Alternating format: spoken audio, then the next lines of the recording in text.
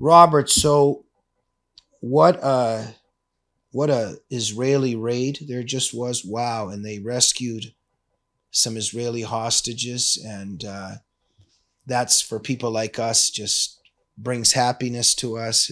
Thank God that the Israelis were able to get some of their people out. Our hearts are with just what's happened to the hostages and to a lot of the victims. What still is happening to the ones that are alive, we can just imagine in terms of what's being done to them, and we are very well aware of what happens to people in Islamic captivity.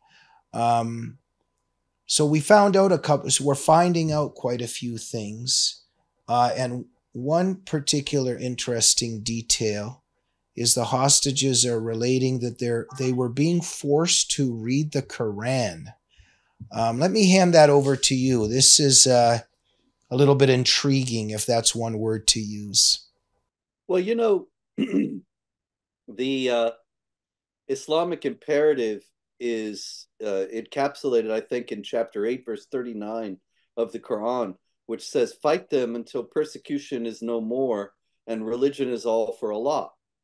And so a lot of people say, a lot of Islamic apologists in the West try to claim that jihad is only defensive. But that would, if that were true, then the verse would just say, "Fight them until persecution is no more." And then when persecution is no more, you have no reason to fight. But it goes on and says, "And religion is all for Allah." As long as there are people whose religion is not all for Allah, the Muslim is still obligated to fight. Doesn't mean every Muslim is going to take up that obligation, but that's what the Quran commands. And so, even in a situation like the taking of the Israeli hostages, the Muslims are going to do dawah, proselytizing.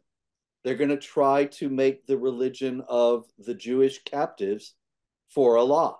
They're going to try to convert them to Islam because this is at heart. Nobody wants to admit it. Nobody even, very few people even understand it.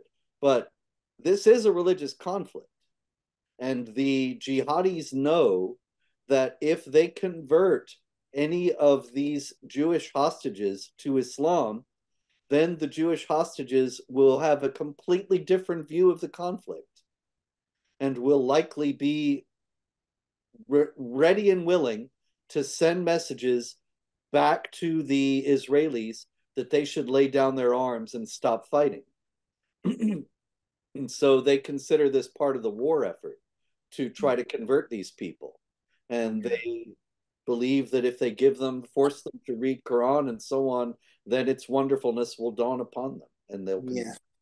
It's interesting the psychology of the guy that's handing the Quran over, because as we know, the testimony of many, many unfortunate victims of Islamic sexual assault and rape is a lot of these victims that survived would say that he was raping me before and after reading the Quran and saying that the Quran was telling him to do this. So, trying to get into the mind of the jihadist here. So, well, it's time for your the Quran reading, and just a sexual assault and raping will follow afterwards, and now it's time for the Quran again. It's just what do you make of this? That's hard for us to understand Yeah. because that's out of the Judeo-Christian tradition. That's absolutely an abomination to behave in this way. But in the Islamic tradition, it's in the Quran. You were saying, well, okay, for now we'll have sexual assault and rape, and then we'll have Quran reading. It's all the same because the Quran does sanction this behavior. And it has very specific instructions for the fact that you can take the captives of the right hand, they're called. And this is all in chapter 4, verse 3, 424, chapter 23, 1 to 6, 3350, and 7030. And these passages make it clear you can take women captive and you can use them sexually, and that they are available, they're allowed, that this is not something that is permitted grudgingly. This is something that Allah is stipulating, the Mm. supreme God. And so when they take these Israeli women captive and rape them, it's a holy act. It's not that they're doing this evil and then turning to read the Quran. It's all the same. It's one religious observance and then another. Yeah. Because in the first place, they're obeying what Allah says to do, and then they're reading about it. Mm.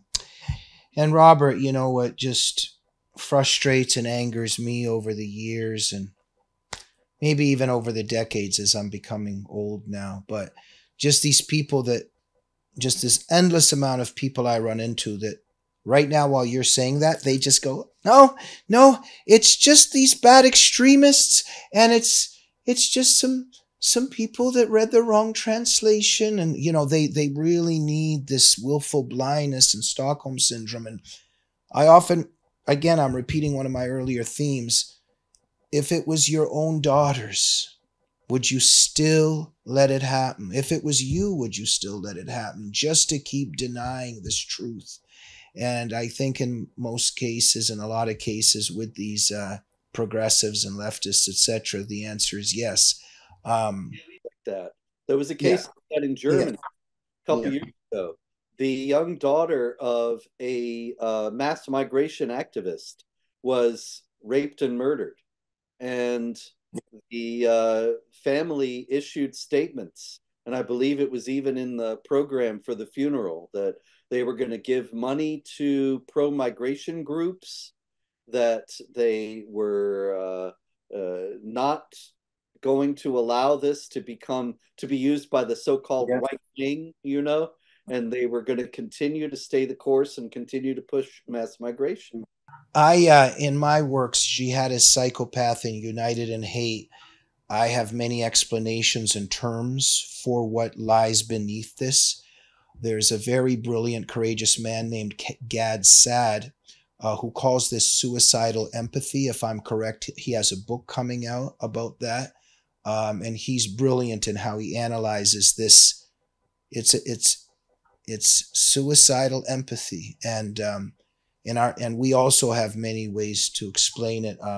The the historian David Potter talked about negative identification, and it's very interesting. Not necessarily in terms of this issue, but I thought about that a lot and applied it to our issues. And there's a lot of times when the progressive leftists that's so alienated and dispossessed in his own way from anything normal that he begins to love the Castros and the Maos of the world and the Stalins of the world, but he identifies negatively in the sense that they're living vicariously through the torture and through the killing. Because really, this leftism is also a sadism and also, in the end, a death wish. It's so much dark stuff here, Robert, and you understand all this very well.